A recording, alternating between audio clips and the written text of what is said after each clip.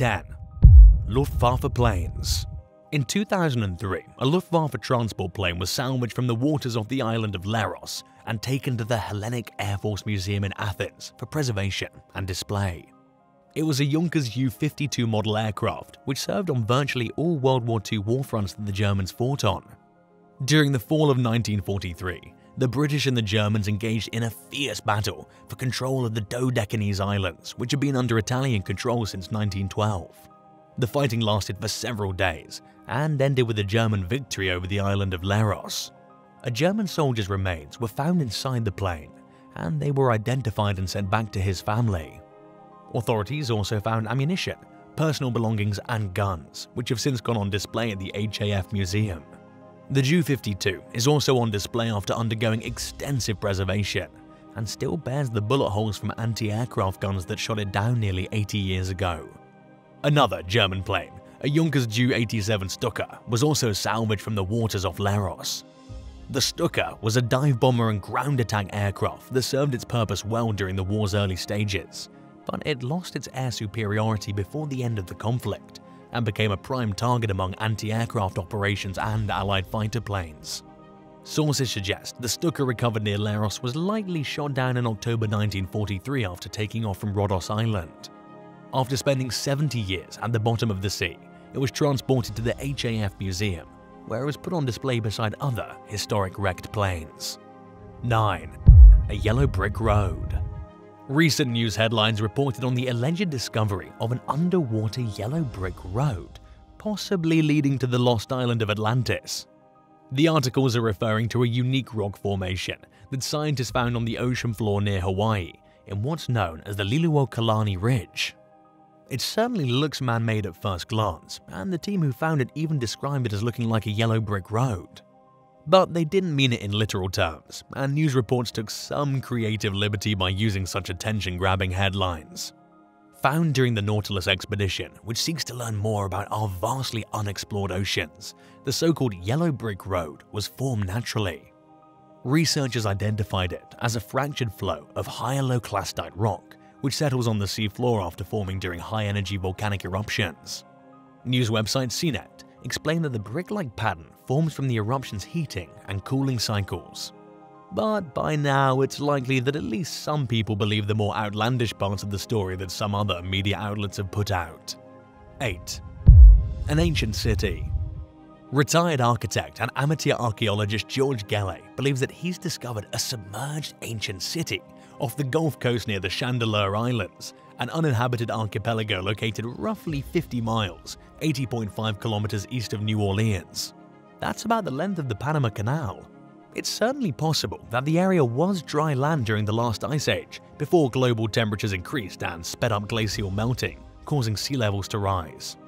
Gelley believes that the alleged lost city, dubbed Crescentis, may have existed long ago, predating civilizations like the Aztecs, Mayas, and Incas. He claimed he found granite masses at the submerged settlement, and that there are hundreds of buildings buried in sand and silt along the sea bottom. Even more surprisingly, Gelley said that these structures are geographically related to the Great Pyramids of Giza in Egypt. While it might sound crazy, he is truly convicted of his research on the site, which he's been carrying out for nearly a half-century. He's even gathered sonar images of what he believes to be ancient buildings, along with an enormous pyramid. Gelley says that the pyramid is 280 feet, 85 meters tall, and that it emits intense geomagnetic energy. That's almost as tall as the Statue of Liberty. Fisherman Ricky Robin claims to have experienced the energy firsthand, telling local station 4WWL that his compass spun out of control when he got near Crescentis, and that one can expect all the electronics on their boat to stop functioning too. Robin also said the fishermen in the area have been finding strange square-shaped rocks for years, and that he believes they're from the underwater pyramid. Mainstream experts disagree with Gelley's theories. These square rocks, for example, could be from old shipwrecks or may have been used for ballast on ships in the past. They're also quick to point out that granite is not native to Louisiana or Mississippi, making its alleged presence beneath the waves highly questionable. In the meantime, Gelle hopes to uncover more evidence of Crescentis as he continues to explore it after making 44 visits already. 7. SS Atlanta. The 172-foot-long schooner SS Atlanta capsized and sank in Lake Superior in 1891. The ship is just a little shorter than the Leaning Tower of Pisa. This was after a strong gale snapped the tow line connecting to its companion steamer. The ship began to quickly take on water, causing its 7-person crew to scramble for a lifeboat. Only 2 of them survived. The Atlanta wreck was finally found last year off Deer Park, Michigan, where it sits 650 feet beneath the water's surface. That's about as deep as 2 football fields are long. Researchers were mapping the lake's bottom using sonar when they spotted the sunken ship. Speaking with Newsweek, Great Lakes Shipwreck Historical Society spokesperson Corky Adkins described the process as a lot of tedious and boring and monotonous work, filled with little specks of joy and high-fiving. At first, the team wasn't sure what their sonar system had detected, so they returned to the site with a remotely operated vehicle, or ROV, and could see the well-preserved wreck clear as day. Footage reveals that the ship's 3 masts broke off during the storm, just like the 2 survivors had said after being rescued. Atlanta is one of the 3 shipwrecks the team found last summer, around the estimated 6,000 wrecks that have happened across the Great Lakes to date. 6. 460-year-old hunting bow. Earlier this year, National Park Service NPS employees discovered an ancient hunting bow laying in 2 feet of water in Alaska's Lake Clark National Park and Reserve. Radiocarbon dating revealed that the bow is around 460 years old and that it was made sometime between 1506 and 1660. But where the bow comes from is an even bigger question than its age. It was found in south-central Alaska, on lands where the ancestors of the indigenous Dena'ina people once lived, yet the bow may not be of Dena'ina origins. Researchers consulted with local elders and compared it with similar objects from around the same time, and the bow appears to have more in common with artifacts that were crafted by the Yupik and Alutiiq cultures. The Dena'ina interacted with other indigenous groups in the region, including the Yupik, which could explain how the bow ended up on Dena'ina ancestral lands. At the last update, researchers were still working to determine where the bow came from. They sought the help of wood identification expert Dr. Priscilla Morris, who believes that the bow is made from spruce. To know for sure, she'd have to examine a cut fragment of the artifact under a microscope, but the NPS wants to keep it intact because it's a rare discovery for the region. So the team may have to rely on less invasive clues to get to the bottom of the mystery. Should they cut the bow to examine it, or leave it intact? Let us know what you think in the comments. Don't forget to subscribe to the channel before the end of the video. 5. Maya Canoe. Recently, Mexico's National Institute of Anthropology and History, INAH, announced the discovery of an intact ancient Maya canoe submerged in an underwater sinkhole or cenote. They found the 1,000-year-old boat on the Yucatan Peninsula at a site known as San Andres. In the ancient world, the area consisted of many ceremonial sites that were used by many indigenous communities. It's a great place to look for artifacts. But the recent canoe discovery is special because it's the most intact Maya canoe ever found. Experts believe it was built sometime around 830 and 950 AD, but we'll have a more precise date after performing a tree ring analysis, which will tell the boat's exact age. The canoe came as a surprise to the team that found it, who were taking a break when they spotted an ancient watermark on the cenote's wall and went down to investigate. Inside a cavern, 150 feet below ground, about half as tall as Big Ben, they discovered the 5-foot-long, nearly 3-foot wide, it's about the size of a refrigerator. Archaeologists believe the canoe was used for carrying water out of the cenote or to bring offerings to the cavern. Besides the boat, the team found human remains, ceramics, a painted wall mural, and other artifacts. They were exploring the area in anticipation of a controversial rail project that's slated to travel through the area. Many fear this will put thousands of sacred and historically important ancient sites at risk of destruction. 4. A submerged medieval town. Nicknamed Yorkshire's Atlantis, the once bustling medieval port town of Ravensor-Ott was founded near the mouth of England's Humber River around 1235. At its peak, it had over 100 houses, a dockside market, wharves, warehouses, a court, a jail, and a harbour where it saw frequent ship traffic. The town was eventually abandoned, and its deserted remains were flooded by a massive storm in the 1350s. What was left of the town was swept to the bottom of the North Sea, and nobody's located it yet. But sedimentology professor Daniel Parsons believes researchers are closer than ever to discovering Raven-sur-Odd, and if he's right, hopes that an excavation would follow.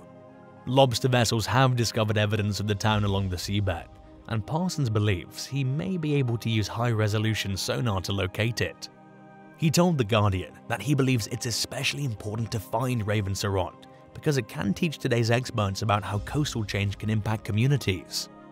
This is a bigger problem that's coming into play in a bigger and more concerning role in many parts of the world as we grapple with the effects of the ever-changing world. 3. Huge cache of bombs. A group of magnet fishers were trying their luck at Daisy Nook Country Park near the English town of Oldham earlier this year when they discovered a massive stash of around 1,000 bombs. They piled the explosives up at the bottom of the canal they were fishing in and contacted the police, who reported to the scene along with the EOD, Britain's elite bomb squad. People find explosive devices all over the world, many of them in places where nobody would think to find them. From the accidental leftover explosives of more than 100 years' worth of wars to the improvised explosive devices IEDs put in place by terrorist organizations worldwide, the risks to innocent people from explosive devices are much greater than most people think. Magnet fishing enthusiast Sophie Doyle told the Manchester Evening News that the group pulled up many types of explosives, too many for experts to identify them all at the time. Emergency services cordoned off the area and removed the bombs. The area was reopened just hours later. It was the second time in a week that the group discovered a large number of explosives. The previous weekend, they'd found around 200 bombs. Authorities believe that the cache of bombs found at Daisy Nook were railway explosives that were left behind and forgotten about long ago. So what does the EOD do with these kinds of finds? Modern military EOD techniques are classified top secret to prevent their distribution to prospective enemy bomb makers or to any of the various extremist organizations around the world. 2. A missing continent. Between 87 and 79 million years ago, a sizable chunk of the Earth's crust broke free from the ancient supercontinent of Gondwana and began sinking into the ocean. By around 23 million years ago, it was completely submerged. Scientists discovered the 2 million square mile sunken landmass known as Zealandia during the 1990s. That's about twice the size of Tibet. As the name suggests, it is close to New Zealand. But they weren't initially sure what it was, and they spent years going back and forth about what to classify it as. Finally, in 2017, a study announced that Zealandia met all the qualifications for being classified as a submerged continent rather than a continental fragment. At roughly 1 billion years old, it's the world's youngest continent. It's also the smallest and thinnest and contains just a handful of islands sticking out of the water. The remaining 94% of Zealandia sits beneath the waves, where it went unnoticed for centuries as explorers searched for new continents. It hasn't been studied much because it sits thousands of feet below the water's surface. But now that scientists know it's there and about its significance, they're working to learn more about it. The continent is doubtful to reveal all its secrets soon. Researchers find it difficult to make discoveries when the whole thing is over a mile deep below the sea, and the deposits needed to be tested are 1,640 feet beneath the seabed. It's buried about 1.5 times down, as tall as the Eiffel Tower. It's really difficult to go out and research a continent like that. It'll take a lot of time, money, and work to go out on ships with a lot of equipment and survey the sections.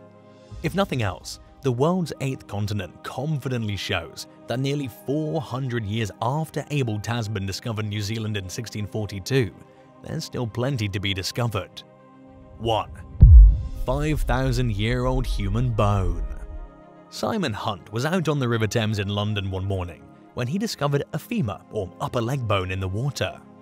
Upon realizing it was human, he was extremely concerned that it might be recent, even though it looked old. Howell took the bone with him and showed it to his wife before calling the police, who asked him to take them to the site where he found it. By then, the high tide had come in and it wasn't possible to search the area. Police sent the femur off for testing, which revealed that it was around 5,000 years old. The person it belonged to lived sometime during 3516 and 3365 BC during the last Stone Age. It was a period marked by the arrival of farming in England, predating both the buildings of Stonehenge and the pyramids of Giza in Egypt.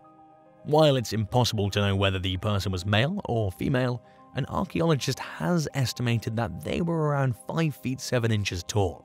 The police gave the bone back to Hunt, and for now, he keeps it in his house in a place where his cat can't get to it. He hopes it will eventually sit alongside a Neolithic human skull fragment at the Museum of London, which houses many artifacts that have been found along the banks of the Thames River. While a license is normally required to search for and collect artifacts from the river, Hunt was simply taking a stroll while unintentionally coming across the bone, and he didn't get in any trouble for taking it. Thanks for watching! Should regular people who find artifacts or other relics be able to keep them, or do they belong in a museum? Let us know what you think in the comments below, and don't forget to subscribe. See you next time, bye!